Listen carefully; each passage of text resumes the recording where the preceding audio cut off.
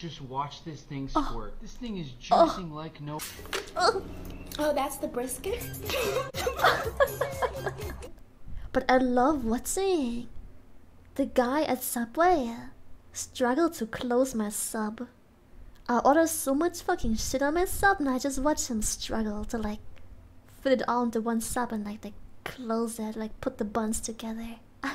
It turns me on. It's like a slight turn on when he's just like so every time he wants to like move on and like stop putting stuff on the sub, I'm like, no, I want cucumber as well, and them onions and the cabbage. I want extra cheese. And he just struggles to put that shit together. I just see I just see his fucking mental fall apart slowly but surely as he's trying to close my fucking sub. It's such a big turn on. Oh my god, Anyway. Nanapass_Bushido says that announces a fight between Naruto and Sasuke. From my analysis, it appears that Naruto and Sasuke have vastly different fighting styles. Naruto is a master of close-range attacks while Sasuke relies heavily on ranged techniques.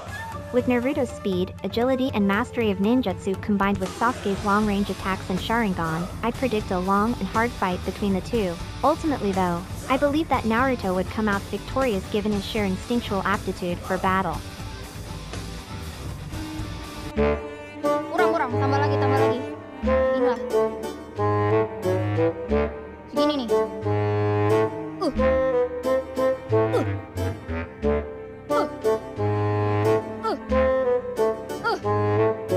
Ini teknik memasak sushi ala Kobo Kanaeru ya guys.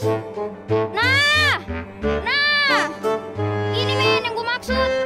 Nih, terus habis itu kita taruh. Wah ini sih ribet banget ya. Romantic dinner, more like a fucked up dinner. Ah, nasinya di mana? Oh nasinya di sini. Di sini terus kita taruh di sini. Begini ya guys, begini. Terus kita ikat ya nggak sih? Kayaknya salah deh, tapi udahlah biarin.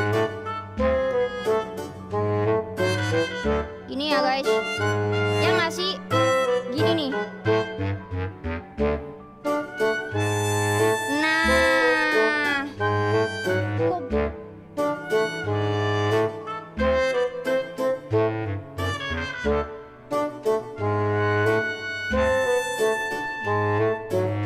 bisa nempel nggak lu?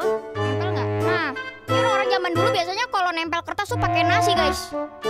Kayak begini harusnya. Udah jadi nggak sih? Keren banget. Gila, Kani sushi coy. Gue kira sushi nggak. Woi, Kani sushi coy. Gila Kani sushi. Dadah. Lanjutnya aku mau buat yang salmon guys. Tapi sebelum itu masalahnya ini masalah banget guys. What are you?